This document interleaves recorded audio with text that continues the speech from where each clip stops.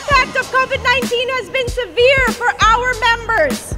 Many have been laid off, and they still don't know when we will be able to return to work. And unfortunately, but not surprisingly, hospitality owners, they have taken advantage of this pandemic. Shame! They have used it as an opportunity to get rid of long-time hotel workers, hospitality workers. Shame!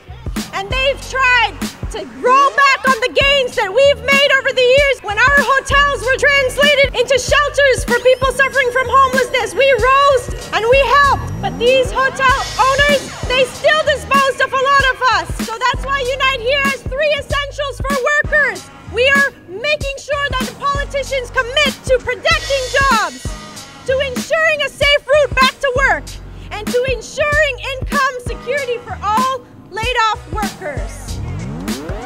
It is an election year, and we are going to go to the polls and remind them that when tourism was booming, we made this city billions. So we will be back, and we find hope and strength in fighting for every single worker. Solidarity.